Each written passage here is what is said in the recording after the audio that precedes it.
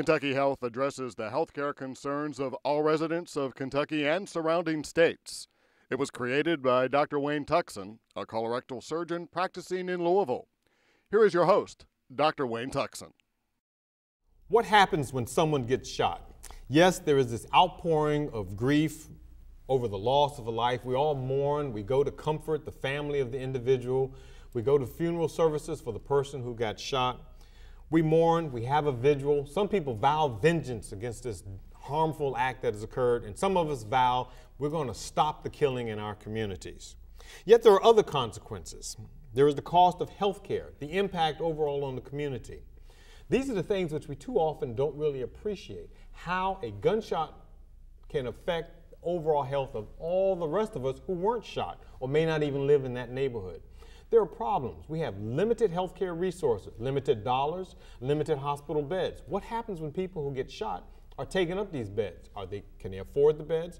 Do they? And I don't want to sound like some crass, cold-hearted individual, but if I have a heart attack, which is not something that I brought upon myself, should I be denied access to hospital care compared to someone who is arguably involved in a preventable act, the shooting of someone else? These are the things we want to try to talk about and see how these events affect us all. Again, we may not be the ones who get shot, but all of us are affected by the gunshot, even though it wasn't aimed at us. With us today, we have two guests. Dr. Bill Smock, who's a professor in the Department of Emergency Medicine at the University of Louisville School of Medicine. Bill, thanks for being here. Thank you, Wayne. And Dr. Ricky Jones, who's a professor in the Department of Pan-African Studies. And again, Ricky, thank you for being with us again. Good to see you again. Now, let's get down to it. And Ricky, let me ask you, is a gunshot a healthcare issue? Clearly it is. It's a health issue and it's a healthcare issue. And we're going to look at costs. Hopefully we'll look at costs across the board in this. Obviously you have the threat to life, quality of life, absolute loss of life, and then you have people who are being injected into all kinds of systems, the criminal justice system as well as the healthcare system, and there are only so many dollars to go around to all of those. So it's easily and clearly a healthcare issue in all communities. Bill, from the emergency room perspective, I guess you have a much better, a more acute view of it than the rest of us do. How do you see it? Oh, this is a tremendous public health issue, particularly in Louisville, where we're having at least one incident of gun-related violence a day, sometimes more. Particularly on weekends, we may have 2 or 3 that come into University Hospital. And it takes up the resources of the physicians treating the patient, and then once they get admitted, taking up hospital beds, and then the issue of cost. It is a tremendous problem because most of these patients are uninsured that come in, and then who pays for their care? Now tell me, what kind of injuries are we talking about when we really speak about violence that you're seeing there? When we talk about gun-related violence, it could be anything related to a shooting. It could be an accidental shooting. It could be an assault, obviously an intentional shooting. It could be a homicide.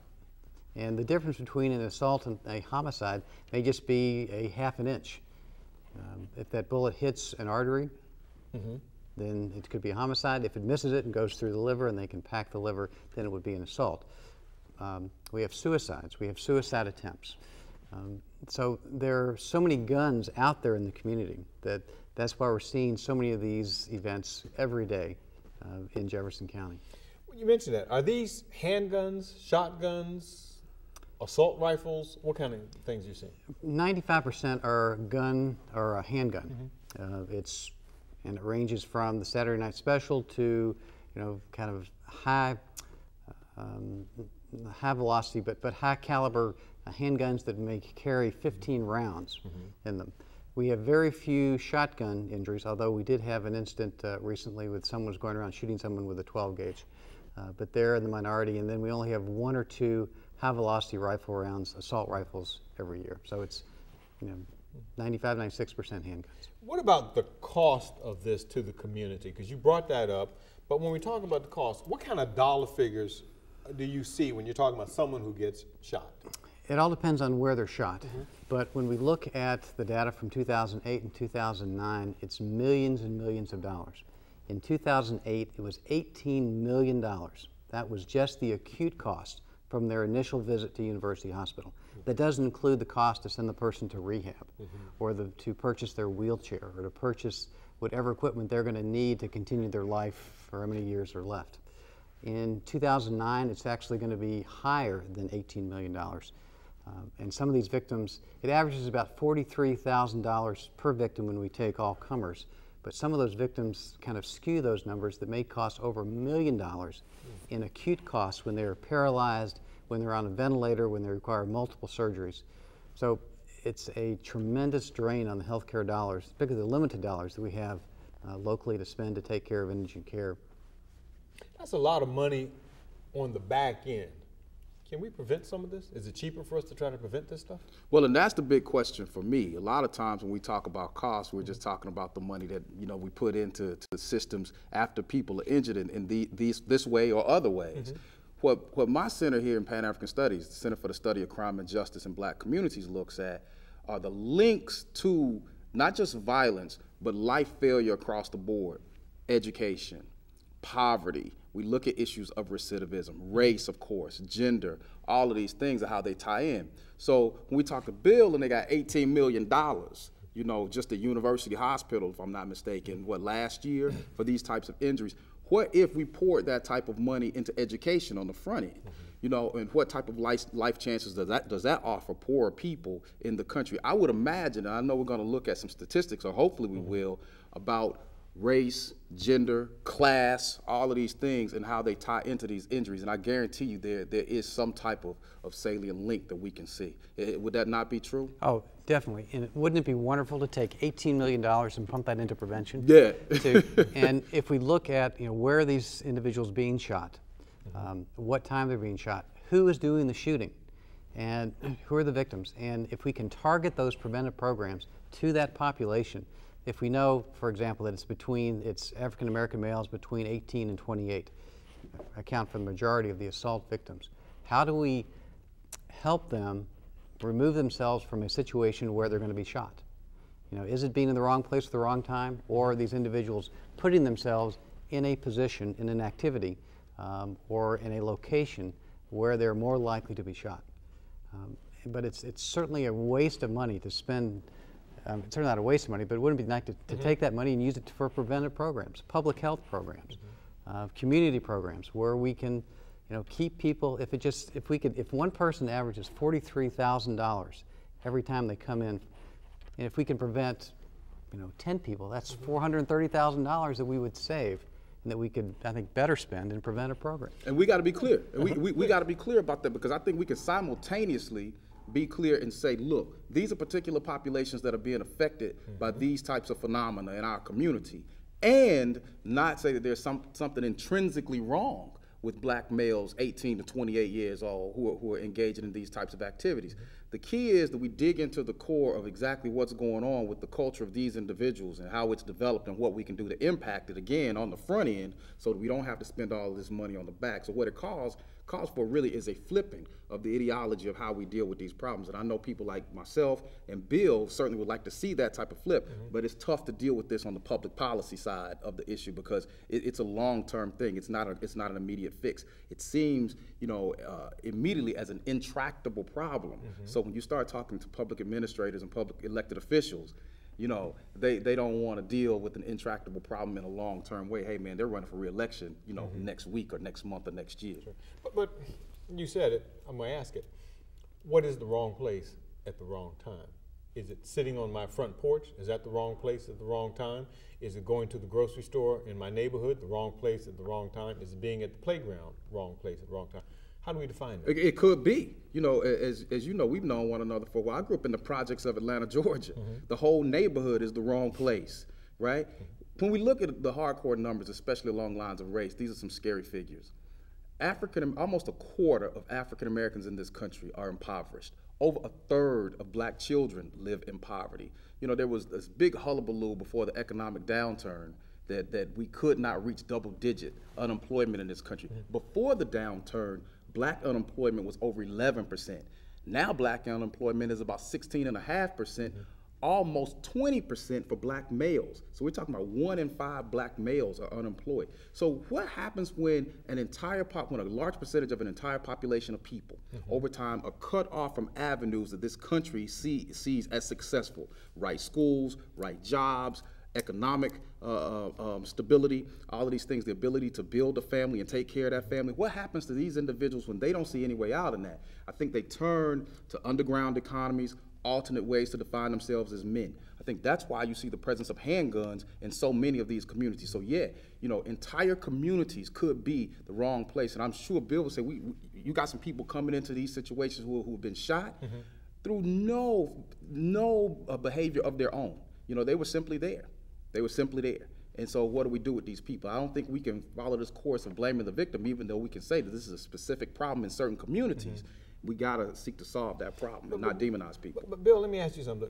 How often do you see that same person who's been shot once, maybe twice, coming through the door again? Can you identify that individual? We can. We see, every year we see between 5 and 10% recidivism, meaning that the individual that comes in shot has been shot before. We had one patient that on his 4th visit to the University Hospital in a 3-year period for a gunshot wound, died. Well, he got shot 4 times in 3 years? 4 times in 3 years. Jesus Christ. And when he would leave the hospital, he would get back involved in that same activity where he put himself at risk for being shot, and unfortunately, on the 4th time, he died. So between 5 and 10% per year recidivism, which is crazy.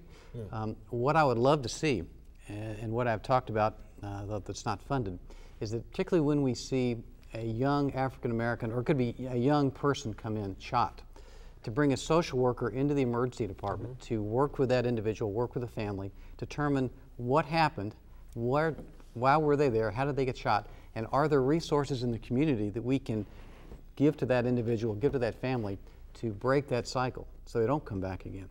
Let me put a face to this and perhaps ask maybe not a fair question to you, but number one, who is it? And we've both talked about it, we've all talked about it a couple of times referring to the African American problem, but is this truly an African American problem?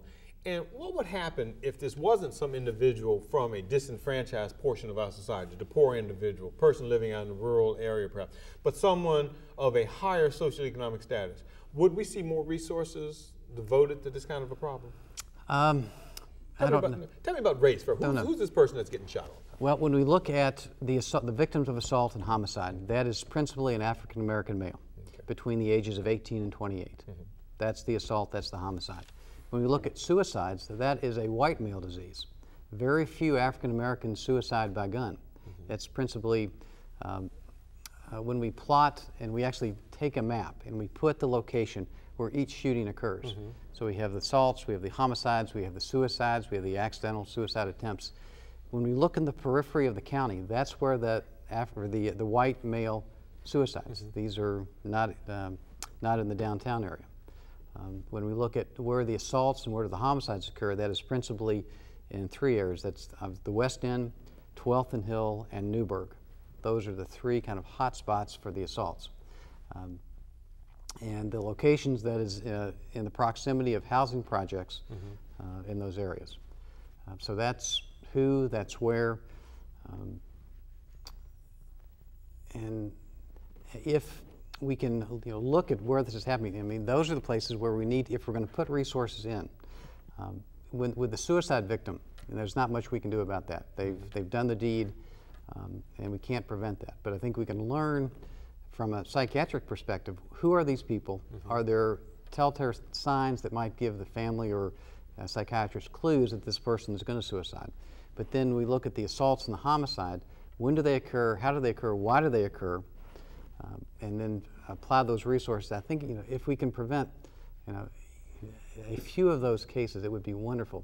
The problem is, how do we know that we've prevented 10 deaths? And it's easy to say, it costs this much money. I mean, that's black and white. Yes. But to say, okay, if we start these programs, we've saved 10 people, and that's $500,000, $1 million. That's much more difficult to prove. And when we're looking at limited resources, how do you make that argument? Bill, longitudinally, what does that look like? Not to take over the host piece. Longitudinally, have homicides, assaults, and suicides gone up or down in the last half decade, let's say since 2005, or have they remained steady? There's been a slight increase in the assaults and the homicides. Suicides are basically level. and the percentage is basically the same over the last 8 to 10 years. Right. Just a slight increase in assaults. Because I would imagine that they would go up a little bit. Usually violent crime goes up a little bit as the economy turns down. So some of the numbers I know are not probably available, for late 2009, early 2010, but I would imagine this is probably going up a little bit. Yeah, but you touched on something earlier, though. You said the issue of manhood and different ways in which people manifest. I often wonder too, what about just territorial control, be it for, it may be bad, but this is mine, and we're going to control all activities within this area, or even for illegal activity, the rise in narcotic use or what have you. Is that a factor? Again, these are underground economies, right? So you have people who certainly have to deal dope, and you have other people who are caught in cycles of drug abuse. Usually people use drugs. I mean, you drink? Yeah, you drink, I drink. But when you were in college, you drank a whole lot more probably. And I went to the Naval Academy before I went to Morehouse, and the unhappier I was, the more I drank.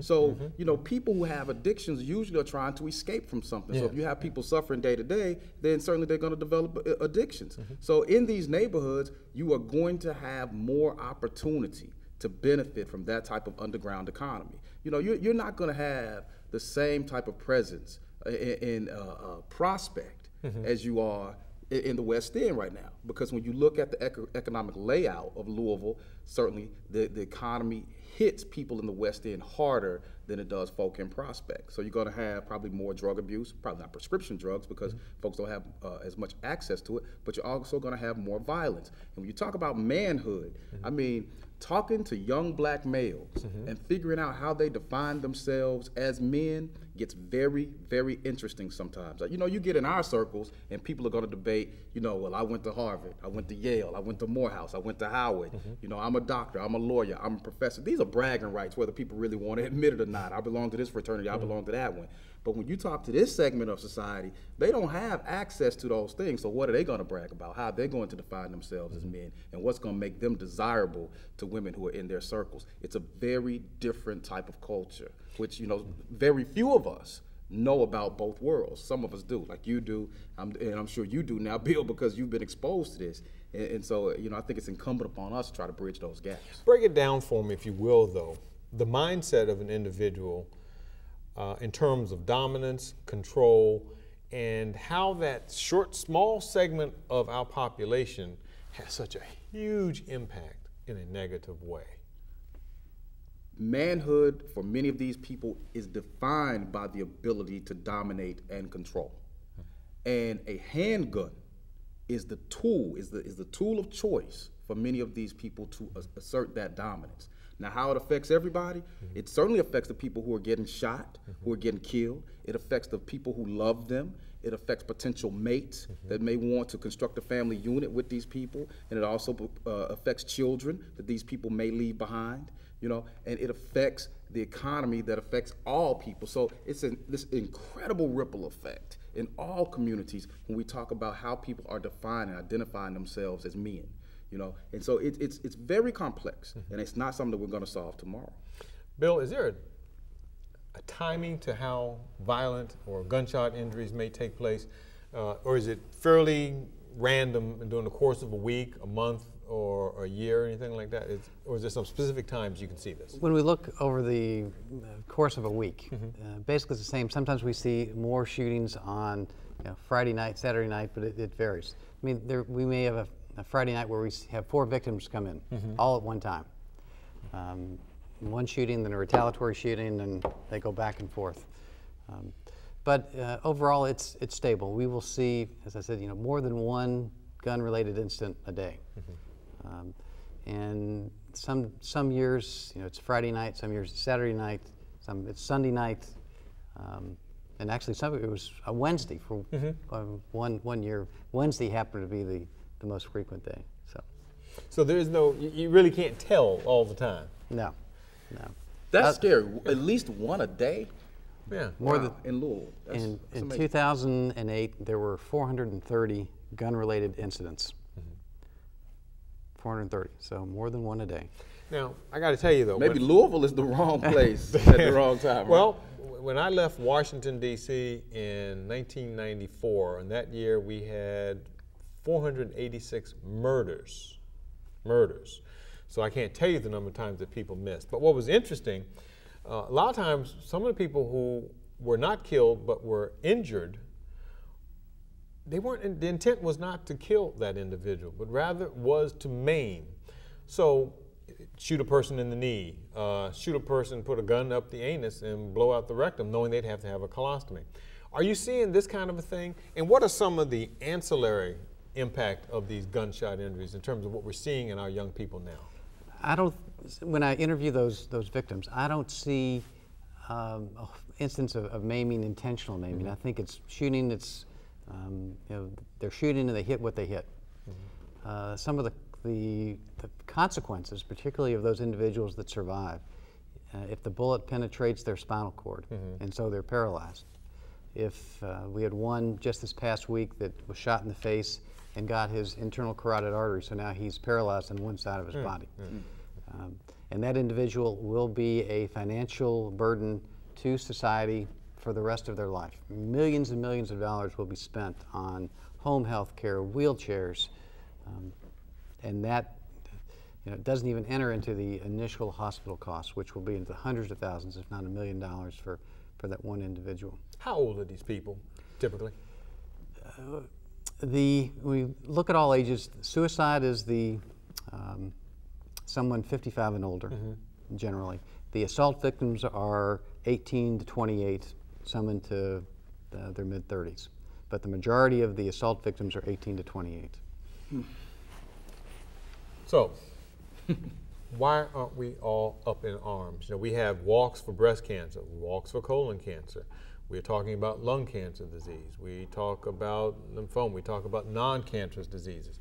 Where is the uproar for gunshot and violent injury? Well, because I think the majority, even though these numbers are stark and they're very disturbing, they don't directly affect us all. My grandmother died of cancer mm-hmm. last year, of multiple myeloma, the woman who raised me, right? And before she was diagnosed with cancer, even mm-hmm. though cancer was all around me already and it was affecting millions and millions of people, mm-hmm.